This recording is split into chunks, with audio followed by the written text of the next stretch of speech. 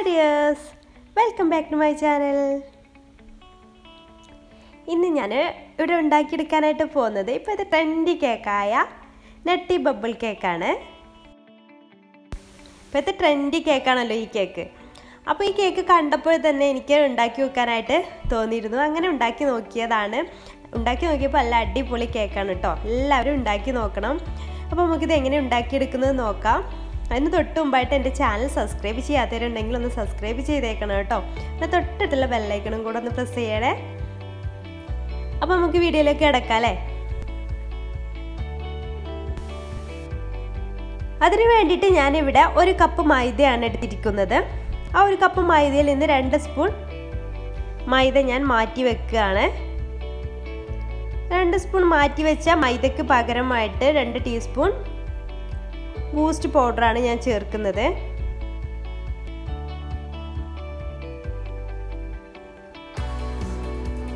Okay, 2 teaspoon boost powder ചേർത്ത് കൊടുത്തിട്ടുണ്ട്. ഇനി നമുക്ക് ഈ ഡ്രൈ ഇൻഗ്രീഡിയൻസ് ഒക്കെ ഒന്ന് അരിച്ചെടുക്കണം. അതിന് വേണ്ടിയിട്ട് ഞാൻ സ്ട്രൈനർ വെച്ചിട്ടുണ്ട്. അതിലേക്ക് ഇത് ചേർത്ത് കൊടുക്കുകയാണ്. ബൂസ്റ്റ് പൗഡർ പെട്ടെന്ന് തന്നെ കട്ട കുത്തും കേട്ടോ. അതുകൊണ്ട് പെട്ടെന്ന് തന്നെ ചെയ്യണം. അരിച്ചെടുക്കുന്നതൊക്കെ പെട്ടെന്ന് തന്നെ ചെയ്യണം. അതിലേക്ക് പിന്നെ 1 ടീസ്പൂൺ ബേക്കിംഗ് പൗഡർ ചേർത്ത് കൊടുത്തിട്ടുണ്ട്. അതുപോലെ തന്നെ 1/2 ടീസ്പൂൺ ബേക്കിംഗ് സോഡയും ചേർത്ത് കൊടുത്തിട്ടുണ്ട്. എന്നിട്ട് ഇത് നന്നായിട്ടൊന്ന് അരിച്ചെടുക്കണം. ഇത് നന്നായിട്ട് അരിച്ചെടുത്തിട്ടുണ്ട്. ഒരു സ്പൂൺ ഓഫ് ഫോർക്കോ ഉപയോഗിച്ചിട്ട് നന്നായിട്ടൊന്ന് മിക്സ് ചെയ്തെടുക്കുക. ഇനി ഞാനിവിടെ 2 ബൗൾ എടുത്തിട്ടുണ്ട്. മുട്ടയുടെ വെള്ളയും അതുപോലെ തന്നെ മഞ്ഞയും ഞാൻ സെപ്പറേറ്റ് ചെയ്തെടുക്കുകയാണ്. 4 മുട്ടയാണ് കേട്ടോ ഞാൻ ഈ കേക്കിന് വേണ്ടിയിട്ട് ഇവിടെ എടുത്തിരിക്കുന്നത്.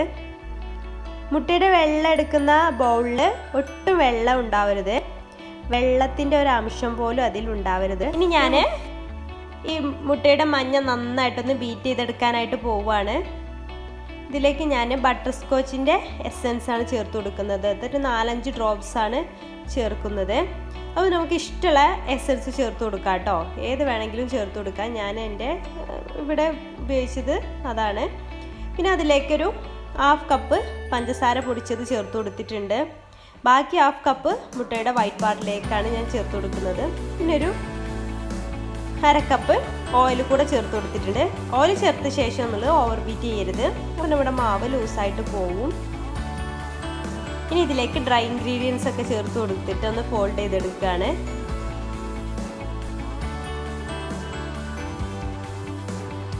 കുറേശ്ശെ ആയിട്ട് ചേർത്തിട്ട് വേണം അത് ഫോൾഡ് ചെയ്തെടുക്കാനായിട്ട്.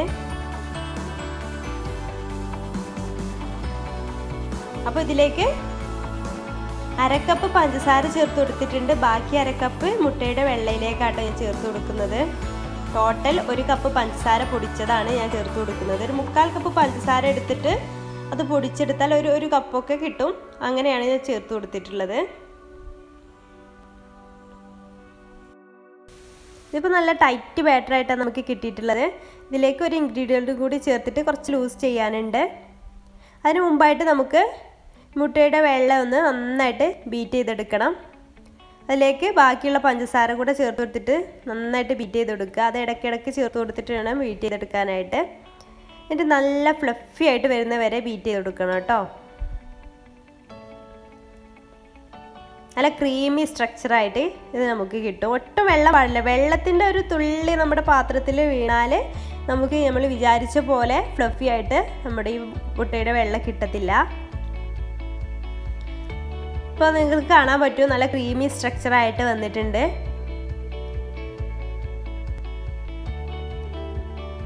ഇനി ഇത് നമുക്ക് മറ്റേ ബാറ്ററിലേക്ക് ചേർത്ത് കൊടുക്കണം. അതിന് മുമ്പായിട്ട് നമ്മുടെ ഈ ബാറ്റർ ഒന്ന് ലൂസ് ചെയ്തെടുക്കണം. അതിന് വേണ്ടിയിട്ട് ഞാനിവിടെ കുറച്ച് ചൂടുപാലിൽ ബൂസ്റ്റ് കലക്കിയിട്ട് ഒഴിച്ചു കൊടുക്കുകയാണ് ചെയ്യുന്നത്. ചൂടുള്ള പാല് അങ്ങനെ കലക്കിയതിന് ശേഷം ചൂടാറിയതിന് ശേഷം കേട്ടോ ചേർത്ത് കൊടുത്തത്. പാല് ചേർത്ത് കൊടുത്താലും മതി. ഞാനിവിടെ ബൂസ്റ്റ് പൗഡർ കൂടെ അതിലേക്ക് ചേർത്ത് കൊടുത്തു എന്ന് മാത്രം. എന്നിട്ട് നന്നായിട്ടൊന്ന് മിക്സ് ചെയ്തെടുക്കുക. ഇനി ഇതിലേക്ക് മുട്ടയുടെ വെള്ള കുറച്ചെടുത്തിട്ടൊന്ന് നന്നായിട്ട് മിക്സ് ചെയ്ത് കൊടുക്കുക.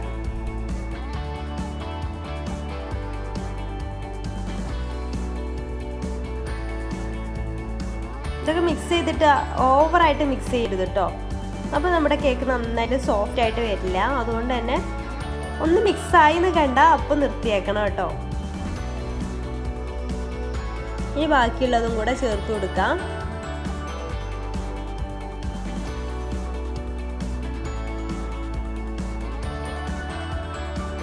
ഇത് നമുക്ക് ഫോൾഡ് ചെയ്തെടുക്കാം. ഇതുപോലെ ഫോൾഡ് ചെയ്തിട്ട് മിക്സ് ചെയ്തെടുത്താൽ നമ്മുടെ കേക്കിന് വലിയ കുഴപ്പമൊന്നും പറ്റില്ല. സോഫ്റ്റ്നെസ് ഒക്കെ നല്ലവണ്ണം കിട്ടും.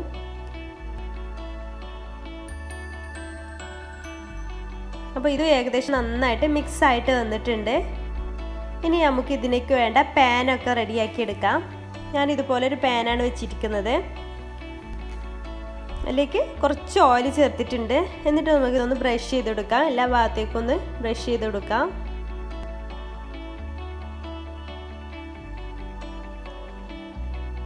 ഇനി ഇതിലേക്ക് ബാറ്റർ ഒഴിച്ച് കൊടുക്കണം. ഓവറായിട്ട് ചൂടാവരുത് കേട്ടോ. നമ്മൾ ഈ പാനിലേക്ക് നേരിട്ട് ഒഴിക്കുന്നത് കൊണ്ട് തന്നെ ഓവറായിട്ട് ചൂടാവരുത് നമ്മുടെ പാന്. പിന്നെ ഇതിലേക്ക് വേറെ പാൻ ഇറക്കി വെച്ചിട്ടാണ് നമ്മൾ വേവിക്കുന്നതെന്നുണ്ടെങ്കിൽ ആദ്യം ഈ പാനൊന്ന് പ്രീ ഹീറ്റ് ചെയ്തെടുക്കണം. ഞാനിപ്പോൾ ഇതിലേക്ക് നേരിട്ട് ഒഴിക്കുന്ന കാരണം തന്നെ ചെറിയൊരു ചൂട് മതി. ഓവർ ചൂടായ ഈ സൈഡൊക്കെ അങ്ങ് പെട്ടെന്ന് വെന്തിട്ട് വരും. അപ്പോൾ നമ്മുടെ കേക്ക് നമ്മൾ വിചാരിച്ച പോലെ പെർഫെക്റ്റ് ആയിട്ട് കിട്ടില്ല. എന്നിട്ട് ഇതുപോലെ ഒരു ഫോർക്ക് ഉപയോഗിച്ചിട്ട് ഒന്നായിട്ട് ചുറ്റിച്ച് കൊടുക്കുക. അതിൻ്റെ എയർ ബബിൾസ് ഒക്കെ ഒന്ന് പോകാൻ വേണ്ടിയിട്ടാണ്. ടാപ്പ് ചെയ്താലും മതി കേട്ടോ. എന്നിട്ട് ഇത് അടച്ച് വെച്ചിട്ടൊരു 30 മിനിറ്റ് വേവിച്ചെടുക്കണം. 30 മിനിറ്റ് കൊണ്ട് ഇത് ബേക്കായിട്ട് വരും. ഇതുപോലെ ഒരു തട്ട് വെച്ചിട്ടാണ് കേട്ടോ ഞാൻ ഈ പാത്രം അതിന്മേൽ വെച്ചിട്ടുള്ളത്. ഇപ്പോൾ ഒരു 30 മിനിറ്റൊക്കെ ആയിട്ടുണ്ട്. അപ്പോൾ നമ്മുടെ കേക്ക് നന്നായിട്ട് പൊങ്ങി വന്നിട്ടുണ്ട്. നല്ല സോഫ്റ്റായിട്ട് വന്നിട്ടുണ്ട്. ഇനി ഒരു ഫോർക്ക് ഉപയോഗിച്ചിട്ട് കുത്തി നോക്കാം. ഫോർക്കിൽ ഒന്നും ഒട്ടി പിടിക്കുന്നില്ല എങ്കിൽ നമ്മുടെ കേക്ക് ഇവിടെ റെഡി ആയിട്ടുണ്ട് എന്നാണ് അർത്ഥം.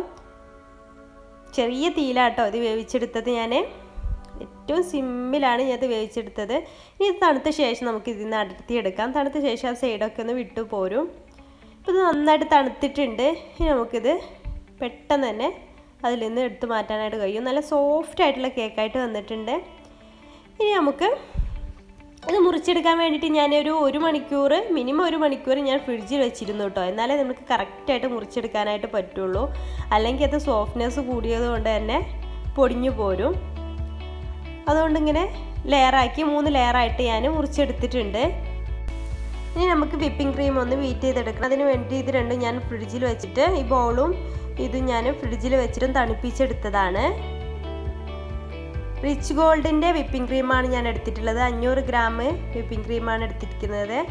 അത് ഞാൻ ഈ ബൗളിലേക്ക് ഒഴിച്ചു കൊടുക്കുകയാണ്. ഇത് മൊത്തത്തിൽ എടുത്തിട്ടില്ല കേട്ടോ. താഴെ കുറച്ച് ബാക്കിയായിട്ട് വെച്ചിട്ടുണ്ട്. നമുക്ക് ചെറിയൊരു ചോക്ലേറ്റ് ഗനാഷ് ഉണ്ടാക്കാനുണ്ട്. അതിന് വേണ്ടിയിട്ട് ഞാൻ കുറച്ച് ബാക്കി വെച്ചിട്ടുണ്ട്.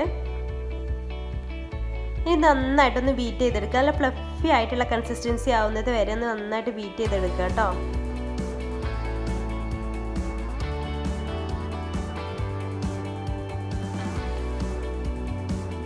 പിന്നെ ഞാനിവിടെ ഒരു പഞ്ചസാര പാനി റെഡിയാക്കി വെച്ചിരുന്നു.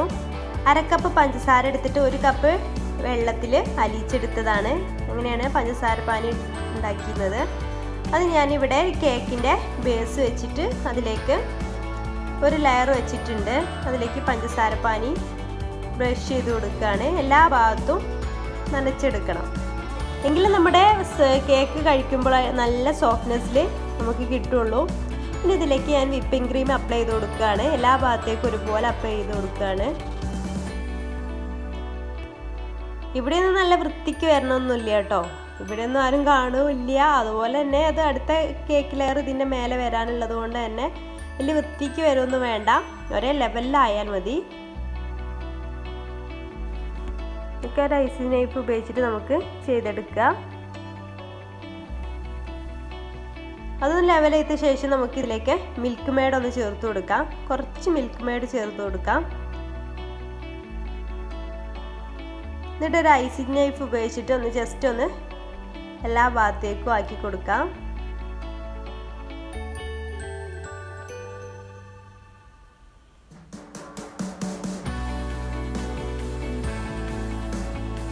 അതെല്ലാ ഭാഗത്തേക്കും ആക്കിയ ശേഷം കുറച്ച് ബൂസ്റ്റ് പൗഡർ കൂടെ വിതറി കൊടുക്കാം. അതിൻ്റെ മേലെ കുറച്ച് ബൂസ്റ്റ് പൗഡർ കൂടെ വിതറി കൊടുക്കാം. പിന്നെ ഞാൻ ചേർത്ത് കൊടുക്കുന്നത് നട്ട്സാണ്. ഞാൻ ഇവിടെ എടുത്ത് വെച്ചിരിക്കുന്നത് കാഷ്യൂസ് റോസ്റ്റ് ചെയ്താണ്ട് പൊടിച്ച് ചെറിയ കഷ്ണങ്ങളാക്കിയിട്ട് കട്ട് ചെയ്തതാണ്. അതും കുറച്ച് ചോക്കോ ചിപ്സുമാണ് ഞാൻ എടുത്ത് വെച്ചിട്ടുള്ളത്. അത് ഞാൻ കുറച്ച് ഇതിലേക്ക് ഇട്ട് കൊടുക്കുന്നുണ്ട്. ഇത് തന്നെയാണ് ഞാൻ കേക്കിൻ്റെ ഡെക്കറേഷന് വേണ്ടിയിട്ടും എടുക്കുന്നത്. അണ്ടിപ്പരിപ്പും പിസ്തയൊക്കെ എടുക്കാം കേട്ടോ. ഞാനിവിടെ കാഷ്യൂസ് എനിക്കപ്പോൾ എൻ്റെ കയ്യിലുണ്ടായിരുന്നുള്ളൂ, അപ്പോൾ അത് മാത്രമേ എടുത്തിട്ടുള്ളൂ. ഞാൻ സെക്കൻഡ് ലെയറും വെച്ച് അതും ഇതുപോലെ തന്നെ പഞ്ചസാര സിറപ്പും കൊണ്ട് വെറ്റ് ചെയ്തെടുക്കുകയാണ്. സെക്കൻഡ് ലെയറിലും ആദ്യത്തെ പോലെ തന്നെ വിപ്പിംഗ് ക്രീം അപ്ലൈ ചെയ്ത് കൊടുക്കുകയാണ്.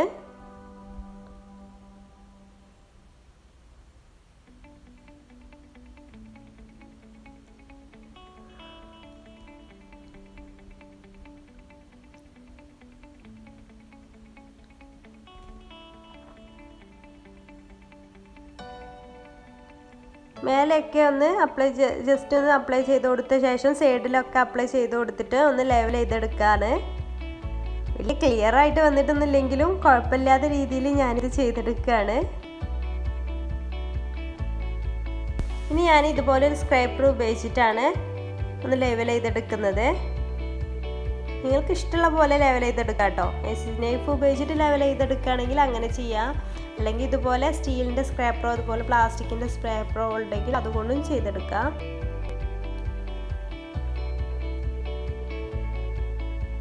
ഇപ്പോൾ ഏകദേശം കുഴപ്പമില്ലാത്ത രീതിയിൽ ഞാനിത് ലെവൽ ചെയ്തെടുത്തിട്ടുണ്ട്. ഇനി നമുക്ക് ഇതിൻ്റെ സൈഡിലൊക്കെ ഈ ചോക്കോ ചിപ്സും നട്ട്സും കൂടെ ഉള്ള ഈ മിക്സ് അപ്ലൈ ചെയ്ത് കൊടുക്കാം. എല്ലാ ഭാഗത്തേക്കും ഇതുപോലെ അപ്ലൈ ചെയ്ത് കൊടുക്കുക. എല്ലാ ഭാഗത്തേക്കും ഞാൻ ഇതുപോലെ ചെയ്തു കൊടുത്തിട്ടുണ്ട്. പിന്നെ ഞാനിവിടെ കുറച്ച് വൈറ്റ് ചോക്ലേറ്റ് ഗനാഷ് ഉണ്ടാക്കിയെടുത്തിട്ടുണ്ട്. ഒരു 2 table spoon white chocolate great ചെയ്തതിലേക്ക് 1 table spoon whipping ക്രീമാണ് എടുത്തിട്ടുള്ളത്.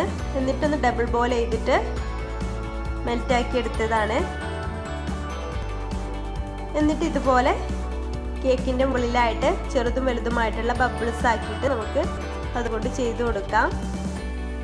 പിന്നെ ഒരു അരിപ്പ എടുത്തിട്ട് അതിലേക്ക് ബൂസ്റ്റ് പൗഡർ ചേർത്തിട്ട് ഇതിൻ്റെ മേലെ കൂടെ ഒന്ന് അരിച്ചെടുക്കുക. എല്ലാ ഭാഗത്തേക്കും അരിച്ചെടുത്തിട്ടുണ്ട്. ഇനി ആ ബബിൾസൊക്കെ ഒന്ന് ഷോ ചെയ്ത് കാണാൻ വേണ്ടിയിട്ട് അതിൻ്റെ മേലെ ഞാൻ ഒന്നുകൂടെ ഈ ഗനാഷ് കൊണ്ട് എടുത്ത് കാണിക്കാൻ വേണ്ടിയിട്ടാണ് കേട്ടോ. ഒന്നുകൂടെ ഈ ഗനാഷ് കൊണ്ട് അതിൻ്റെ മേലെ ഒന്നുകൂടെ ബബിൾസ് ഉണ്ടാക്കി കൊടുക്കുന്നുണ്ട്.